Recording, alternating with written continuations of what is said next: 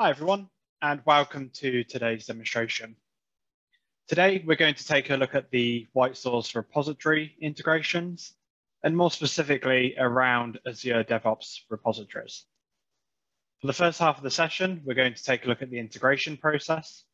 And for the second half, we'll take a look at a demonstration and some of the key values that this integration delivers around scanning your application for security vulnerabilities and potential incompatible licenses. My name is Luke Brogan, and I'm one of the solution engineers here at WhiteSource. So let's go ahead and just exit PowerPoint, and I'm going to head straight into the WhiteSource technical wiki, where we have guides around all of our integrations, especially one here for the Azure repository.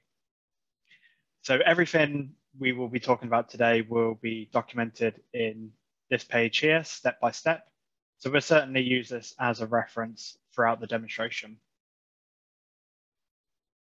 So the first thing we need to do is head over to your Azure DevOps environment. Click on the organizational settings in the bottom left and head over to the users area. So first of all, we would recommend a dedicated bot user for WhiteSource. So that can be leveraged when scanning the repositories, and we can also see where the automated pull requests are coming from. So first of all, get a new user created and then sign on as that user, or go ahead and interpret the user there. Next, once you're signed on as the new bot user, we need to create a personal access token, or PAT for short. And all you need to do is click on new token and allow full access for this token. Give it a name like WhiteSource repository, and then save that and make note of the key. I've already done that here. I've got one called Azure DevOps Repo, and I've already got it saved in Notepad. So next, head over to your WhiteSource UI. As an admin, click on the Integrate tab, scroll down, expand Developer Integrations, WhiteSource for Azure repos, and paste in your access token for the bot user. Make sure you click Save, and if there are any issues around permissions or maybe it's been copied incorrectly, a warning will appear at the bottom of the screen. If that's all successful, we can then go on to Manage Workflow Rules. We can go ahead and create a new rule here, but I've got two already created, which will generate a fixed pull request based on any medium or high severity vulnerability which has been detected in the repository.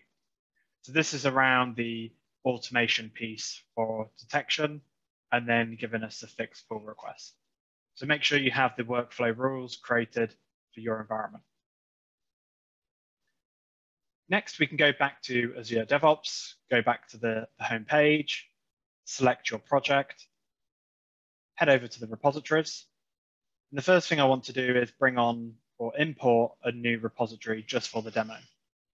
So for this, I'm going to go over to GitHub and copy WebGoat, which is an insecure Java application by design.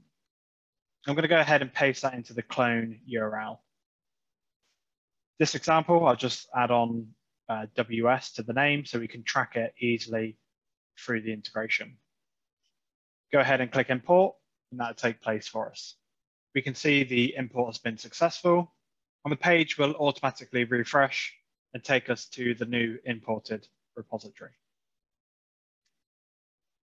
So once that's done with WhiteSource integrated, you will receive a pull request to merge in a .whitesource configuration file. So that can be done per repository, and we can also manage and maintain that configuration file from a master copy within the repository we see here. But if we head over to the pull requests, we can see WhiteSource for Azure repos has been created. But what I'll do in this example is head over to Files and create my own new .whitesource file. So it has to be called .whitesource in order to be interpreted correctly. And I've got my own settings listed here. And there's a few key differences. from the default one, which we've already seen. So here I'm checking for license violations. I'm scanning infrastructure as code. And I'm also taking a look at the merge confidence feature for these pull requests. So I'll go ahead and copy that to the clipboard, paste it into the contents, and go ahead and commit that new file. The scan will now take place based on that commit and create issues and work items within the boards area. So if we go ahead and click on the board, we have filtered here by WebGoat WS, and we can see there's lots of security vulnerabilities which have been detected, and now we can reassign them to the correct teams or any colleagues who may work on this environment. Scrolling down, we also have license policies which have been triggered because there's GPLs detected in the project. And we've also created an infrastructure as code violation to do with a Docker file in the repository. If we take a look at any of the CVs, what's important here is we don't need to use the WhiteSource application or sign on to a different area to take a look at all of the vulnerability information, such as a path to the library, details of the vulnerability, the scoring details, and most importantly, the remediation and suggested fix. So if we want to check now how our scan is doing, we can go over and head to the repository, commit. We can just discard the changes here. And taking a look at the last commit, we can click on this file here. We can see the security check is currently running, and this is telling us that that check is obviously in progress. So we can return in a moment's time when that's been completed. So the scan has now completed. We can see the results from that commit. We can see 11 license checks are in violation. Scrolling down, we can see obviously the infrastructure as code example we saw earlier. And most importantly, the 59 security vulnerabilities which have been detected. So based from this, we can then take a look at the automated pull requests. So we can see 21 pull requests have been created in order to remediate these vulnerabilities. And just scrolling down through these, there is an example just called JSON. Go ahead and take a look at that. Now, this is going to address a number of security vulnerabilities, and we can see the upgrade path listed here. We also have the merge confidence data around the age and the adoption rates of this PR. Most importantly, how many pipelines are passing after this type of change. We can see the overall confidence level is very high.